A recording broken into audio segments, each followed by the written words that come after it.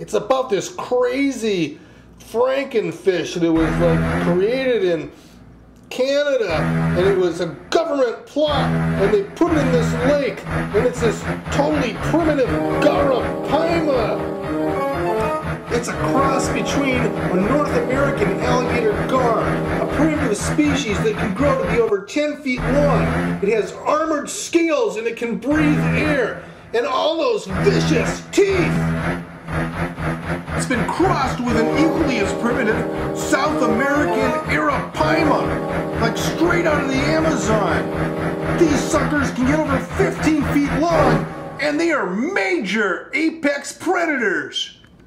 There's this crabby old man, Jack Nadler, who's like 90-something years old, and he's out to get the fish. And he's getting help from this punk tween named Rainbow, who's a revolutionary character, but she needs help. And a stoner dude.